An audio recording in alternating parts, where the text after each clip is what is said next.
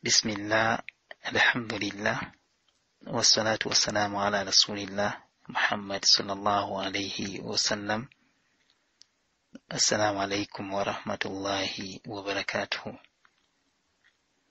Amatendo ga wakitiibwa Allahu subhanahu wa ta'ala yakkiriza tubeere abalamu n'olwaleero, ate era n'agabirira obulamu bwaffe n'ebyo byonna ebibuyambako okubeera obulamu. Musaba sebingira n'emirembe eri Nabiyuna Muhammad sallallahu alayhi wa sallam. Mukwano gwange omulungi nkwaniriza omusomo gwaffe Zibuka Amaaso, era nga tuzze ne chapter ya 13 ngeno ye Epsd ekulembedde ddala ku mutwe ogugamba nti Nabbi Ayub. Gye buvuddeko twakubya amabega chapter eye 12 ku mutwe ogwadde gamba nti Nabbi Yusuf. Naye bangi basigadde balina ebibuuzo oba ekibuuzo kye beebuuza. Ndisiivinze ekibuuzo kino emirundi oba okuva mu bantu nga 5 oba 6 nga bonna babuuza ekibuuzo kye kimu nti abaffe Nabbi Yusuf teyazaalayo yadde ku mwana. Nga bwe nabasuubiza nti tugumiikirize chapter eddako, siyinza kubeera mulyazaamaanya okuggyako nga nsoose babuulira oba kubadda mu kibuuzo kyammwe. Ku kyafaayo ekyo kye twakubye omugongo tetwasobodde kulaba myaka ejja Nabbi, twasobodde kulaba baana aba Nabbi Yusuf. Naye bwe tugezezaako okukola okunoonyereza mu nsonda ez'enjawulo, Nabbi Yusuf kigambibwa nti yazaala abalenzi 2 n'omuwala 1, ng'abalenzi abo omu bamuyita Efulayimu, ate owookubiri baali bamuyita Misha, era nga kigambibwa mbu Misha ye yazaala Nabbi Muusa. Era Nabbi Yusuf yazaalayo n'omwana omulala gwe baali bayita Rahma, era nga muwala,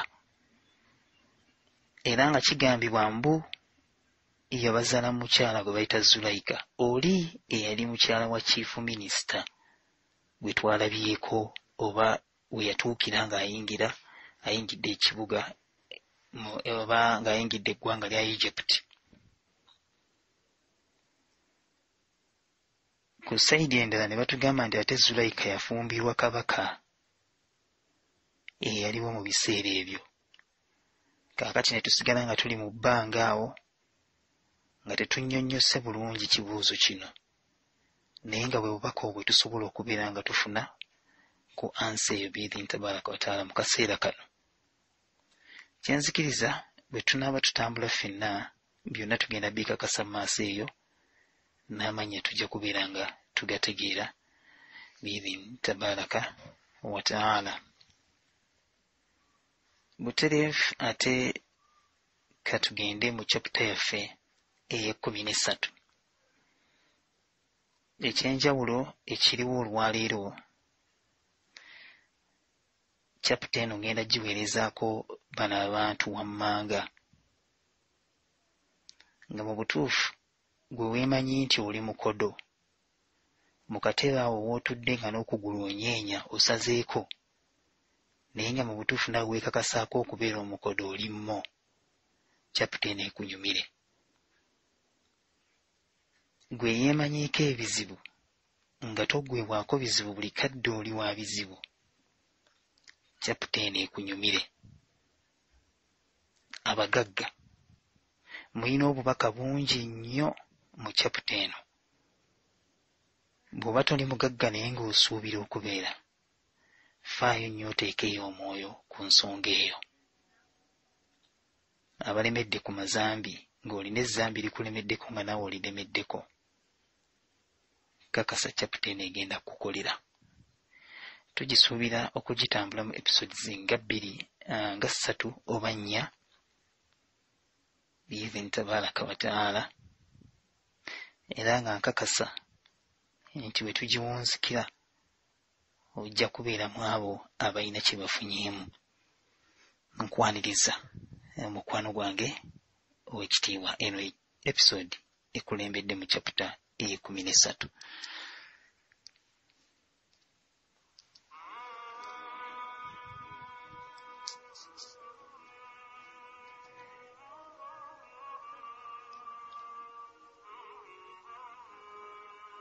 Kigambibwa nti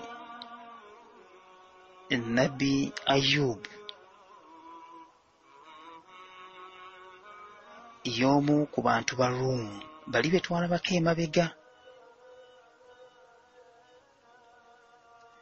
ng'era erinnya lye ye Ayub mutabani wa Muusa, mutabani wa Razih, mutabani wa Esawu, mutabani wa Ishaq, mutabani wa Ibrahimu, okusasa n'emirembe bibiri gye bali. Amakulu ku kino nti Ibrahim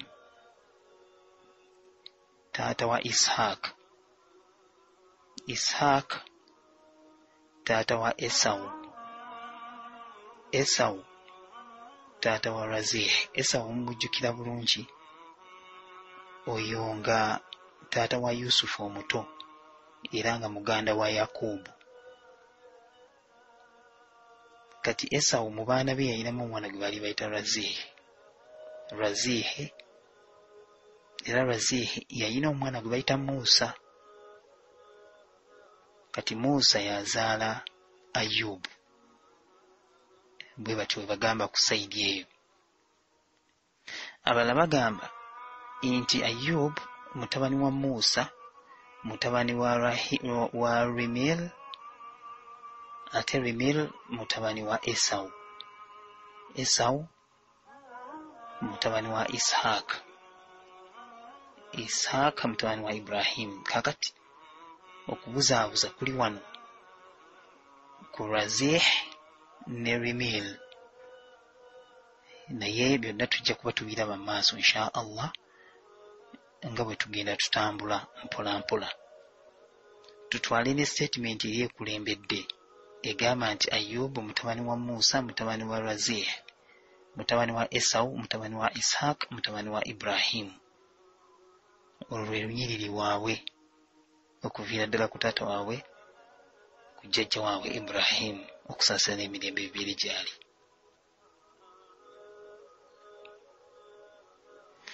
Nga bwe tugambye nti tugende n'okusalawo oba ebigambo ebyo ebikulembedde oba olunyiriri olwo olukulembedde, nga Allahu subhanahu wa ta'ala agamba mu Quran nti bwali bukakafu bwaffe twawa Ibrahim obwa nabbi ne mu lunyiriri lwe bannabbi bonna abasigadde. Ibrahim bwe yali nga awakanya abantu be bali abaali basinza amasanamu, twamusitula, era bwe tutyo bwe tusitula oyo yenna gwe tuba twagala ddala Allah mugezi era amanyi. Allahu subhanahu wa ta'ala agamba nti twawa Ishaq, Yakub bonna nga tubakuumira mu kkubo eggolokofu, era nga nabo tebannabaawo.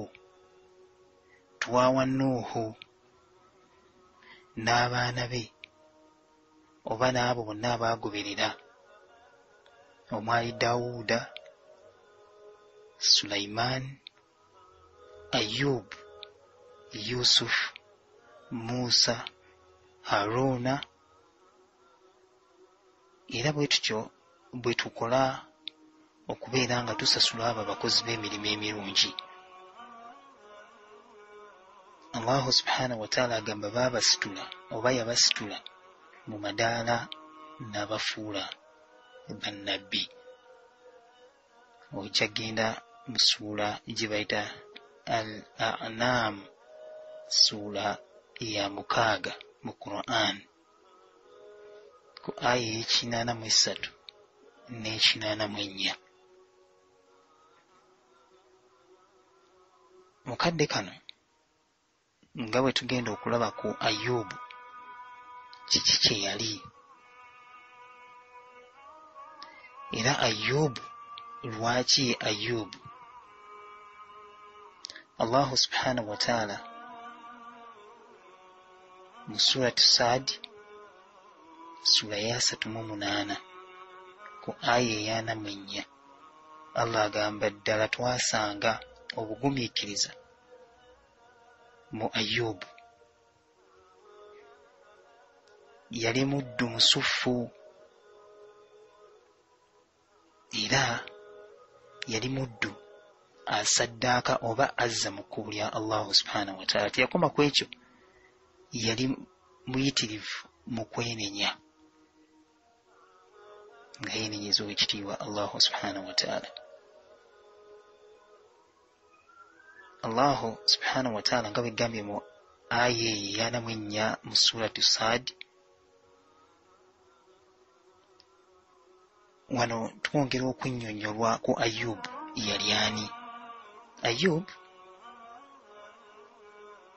yali musajja mwenenya nnyo, nga yeenenyeza nnyo Allah. Buli kadde olulimi lwe teluvaako kwenenyeza Allah.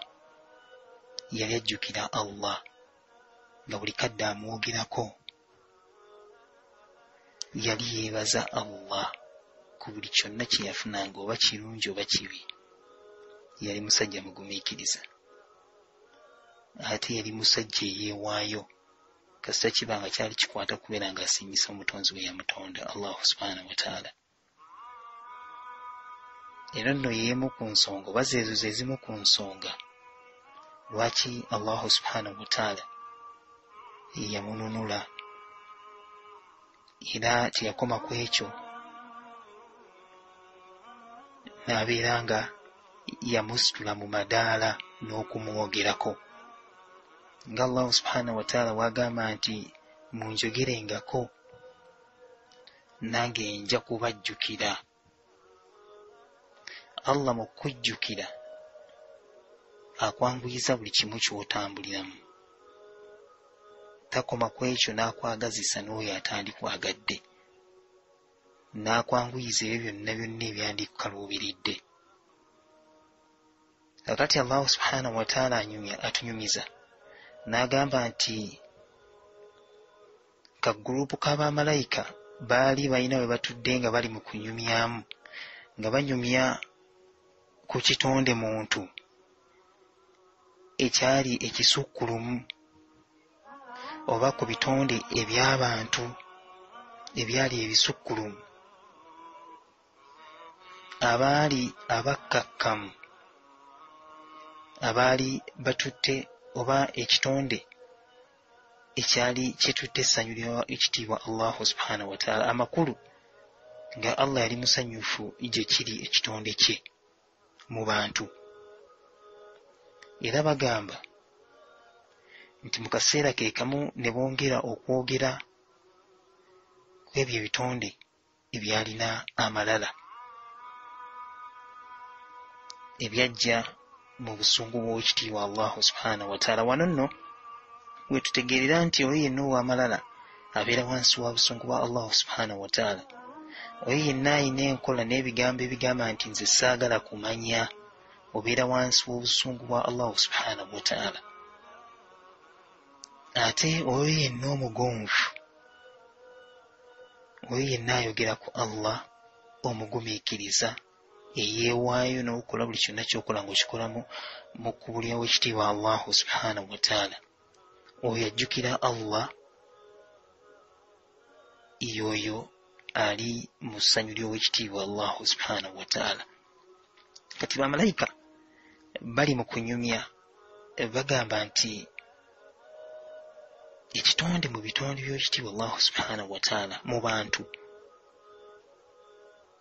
ekisukkulu mu bwetoowaze ekyali kitutte essanyu ery'owekitiibwa Allahu subhanahu wa ta'ala, bwe baba banyumyamuuko, malayika omu n'abuuza nti kitonde ekikati ekiriwo mu mbeera eyo? Malayika endala kwe kuddamu n'egamba nti ekitonde ekisinga ku nsi olwaleero amakulu mu kaseera ako ke baalimu, mu myaka egyo gye baalimu, malayika agamba nti ekitonde ekisinga ebitonde by'ekitiibwa Allahu subhanahu wa ta'ala ku nsi mu nsangi zino ye Ayub, omusajja ow'empisa,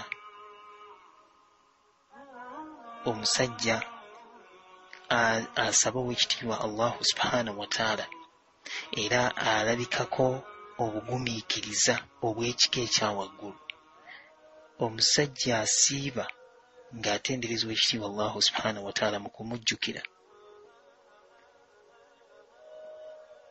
Malayika zaatuuka okumwogerako olw'embeera gye yali awangaaliramu, era tezaakoma ku ekyo ne zigamba nti yakyasinze ebitonde byonna ebiri ku nsi olwaleero, era kyekitonde ekirina ekyokulabirako ekirungi eri ebitonde byonna ebirala mu kusinza ow'ekitiibwa Allahu subhanahu wa ta'ala. Mu kuddiza Allahu subhanahu wa ta'ala yamuwa emikisa n'obulamu obwali obuwanvu ekimala. Yamuwa abaweereza, era mu kaseera ke kamu yali afaayo nnyo Ayub eri abo bonna abeetaavu n'abo abaavu. Mu by'obugagga bye Allah bye yamuwa yali atoolamu n'awako abo abanaku. Ayub yaliisanga, yayambazanga abanaku n'abo abeetaavu.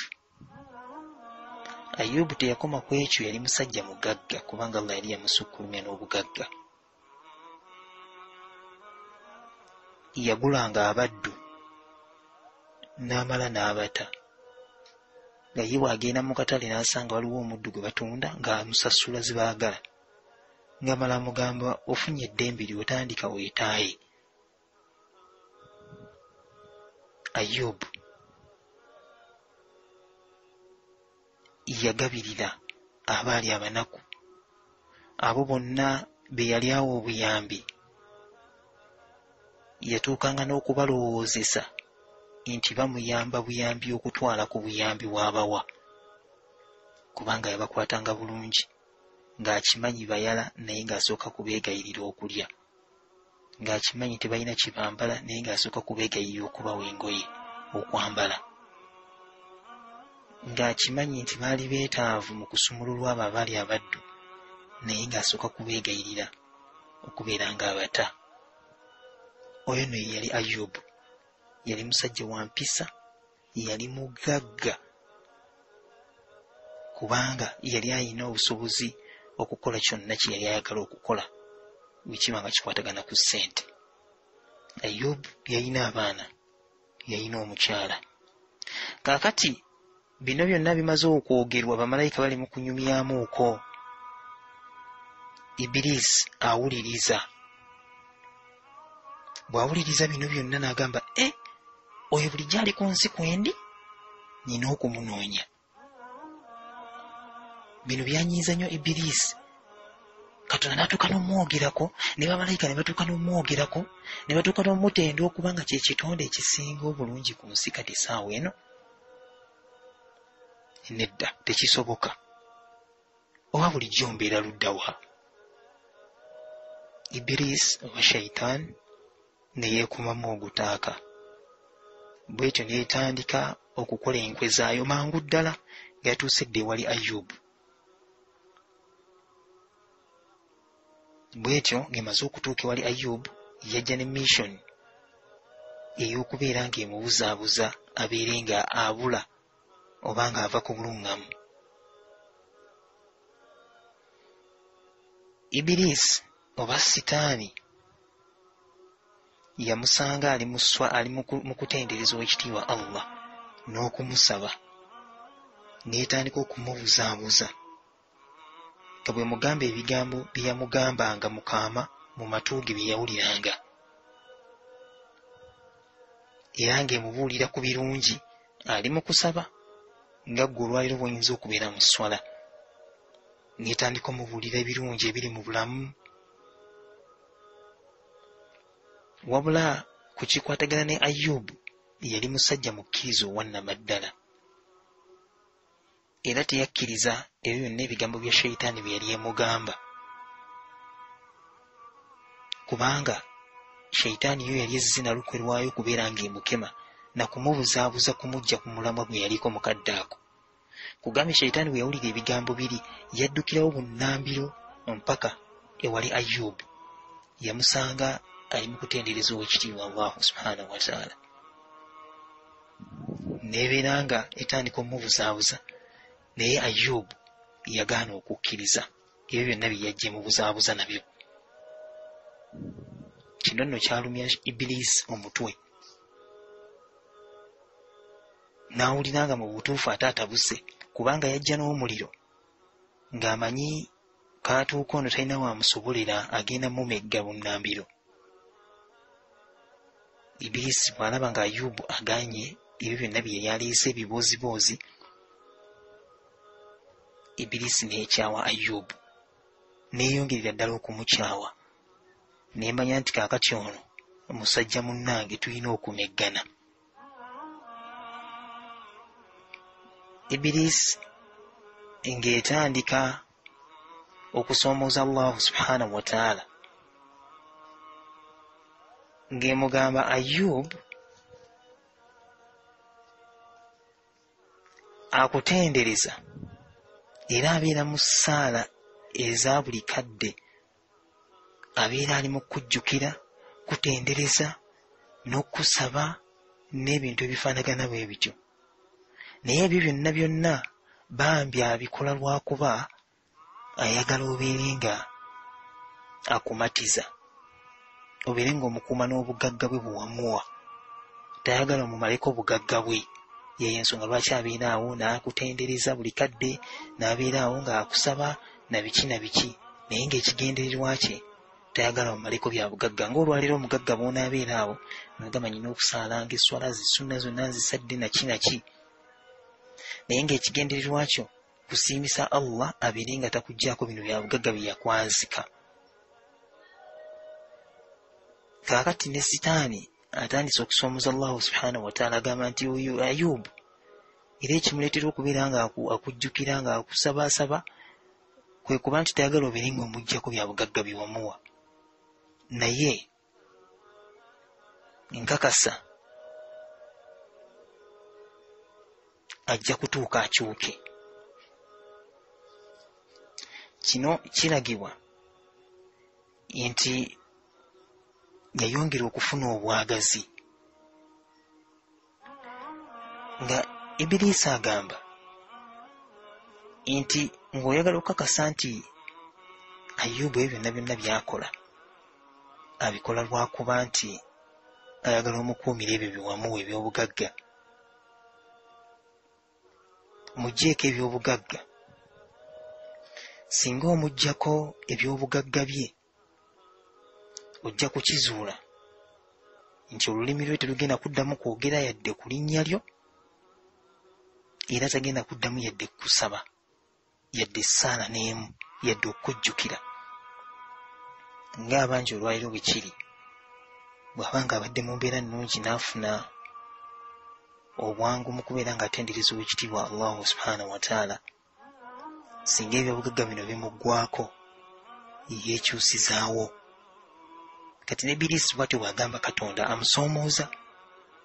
Bw'atyo Allah subhanahu wa ta'ala kwe kugamba Ibilisi nti Ayub y'omu ku abo abantendereza n'okufaayo ku ekika ekyawaggulu n'obwegendereza, era ali ku sayidi yange, ate era mwagalwa ku sayidi yange. Amakulu nti ku sayidi yange nange mwagala kubanga njogerako era ntendereza.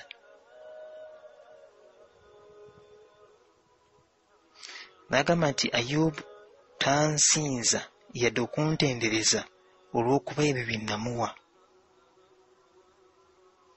wabula okusinza kwe n'okutendereza kwe kuviira ddala wansi mu ntobo y'omutima gwe.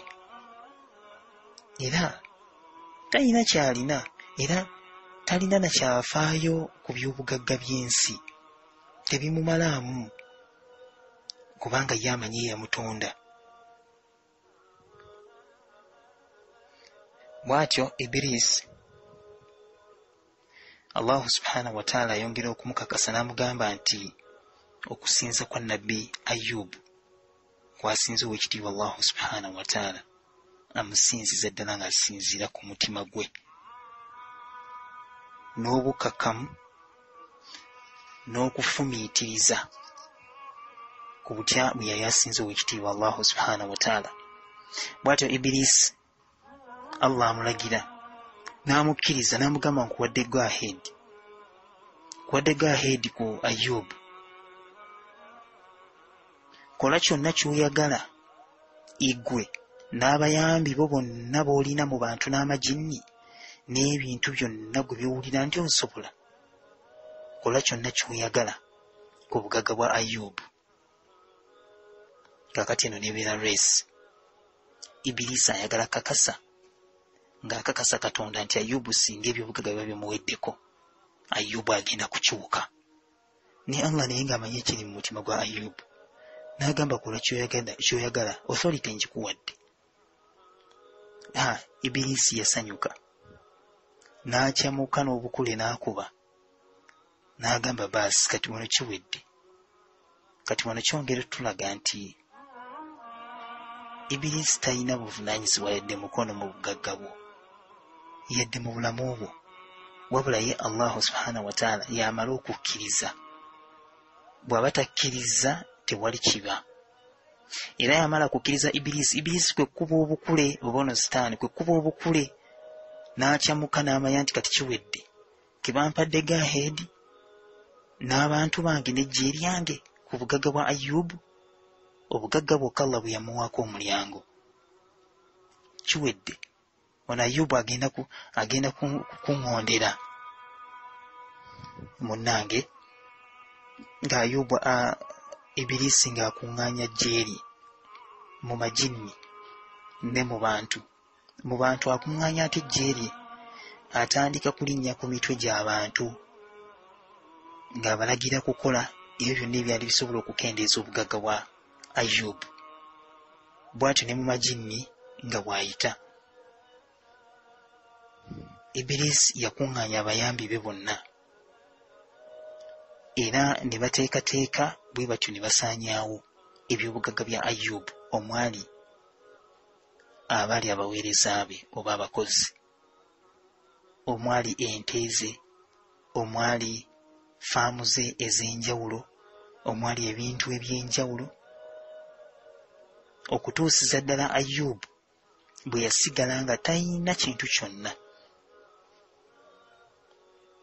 Bw'atyo Ayubu yewanika emikono gye n'asaba ow'ekitiibwa Allah subhanahu wa ta'ala, kubanga yali musajja musabi. Ibilisi nga byonna bimaze okubaawo, obugagga bwa Ayubu bukomezeddwa, abakozi takyayina yadde n'omu, buli kyonna kye yalina eky'obugagga nga kiweddewo. Bw'ati Ibilisi yalabika eri Ayubu mu kifaananyi ekyali eky'omusajja omukaddekadde naye nga kali magezi, ng'era azze kumuwa ku magezi. Bw'atyo omusajja ono omukaddekadde eyali ayambadde, eyali mu kifaananyi eky'omuntu naye nga Ibiriisi, yagamba nti obugagga bwo bwonna buweddewo. Yatuukirira Ayub n'atandika okumunnyonnyola, n'amugamba obugagga bwo bwonna buweddewo, bwonna busaanyeewo buweddewo, naye mpulira abantu abamu eyo gye nvudde okutuukako wano bagamba ekyo kibaddewo lwakuba nti omala obudde bungi, omala emaali yo ennyingi, ofuddeyo okuwa emaali yo, okugaba emaali yo ng'ogigabira abantu nti osaddaaka, ate tokomye ku ekyo omaze obudde bungi mbw'otendereza Katonda. Nga buli kadde obeera mu kusinza Katonda, buli kadde kusaba Katonda, buli kadde. Kati ebyo bye bimu ebireetedde emaali y'okubeera ng'eggwawo, tosobodde kugiwa budde. Yeyo ensonga lwaki eweddewo. Era Ibiriisi y'omu n'agamba nti ate abalala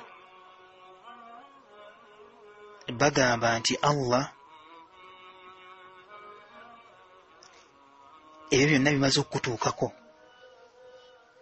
nti Allahu subhanahu wa ta'ala yaleeta abalabe bo okubeera nga bamalawo emaali yo basobole okubeera abasanyufu.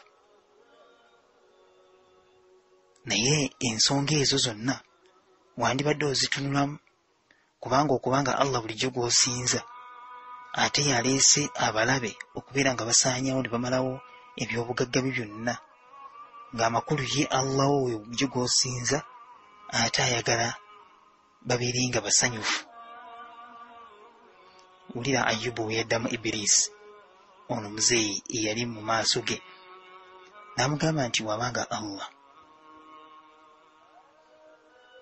yesobola okubeera nga anteekateekera ebyo byonna, era wabanga Allah asobodde okuba nga amponya obubi n'obulabe, era kitegeeza asobola okuba nga ankuuma.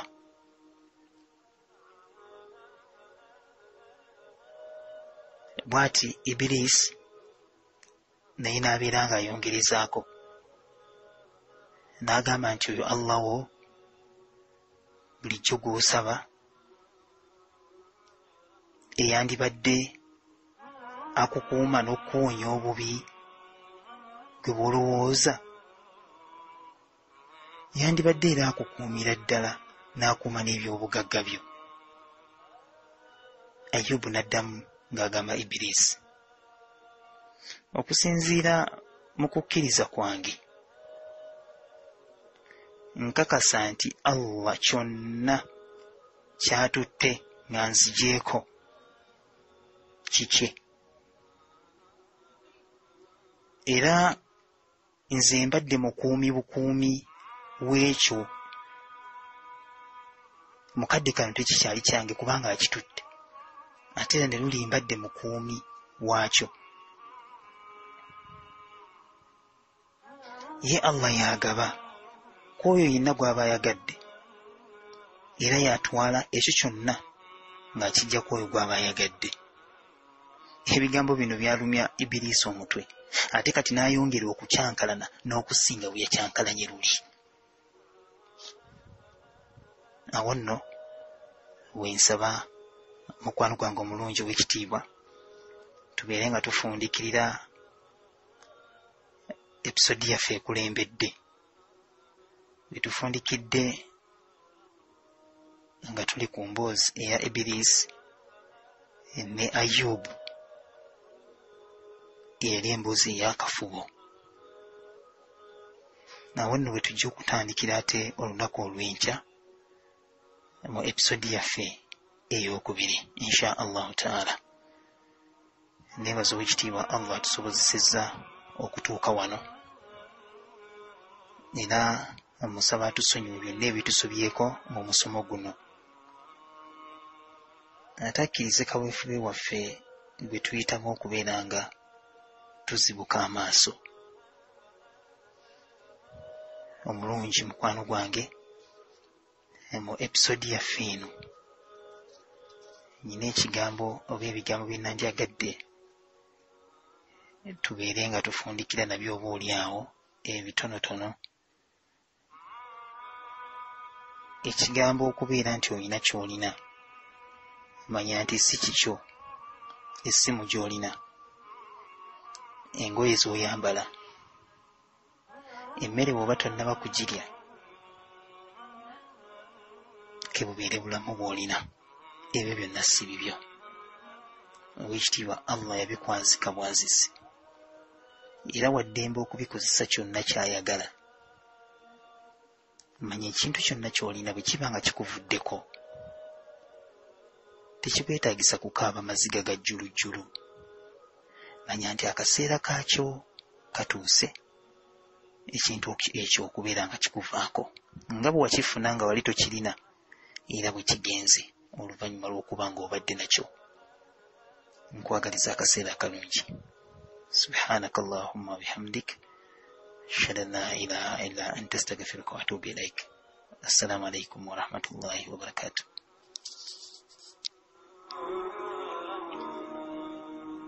Oh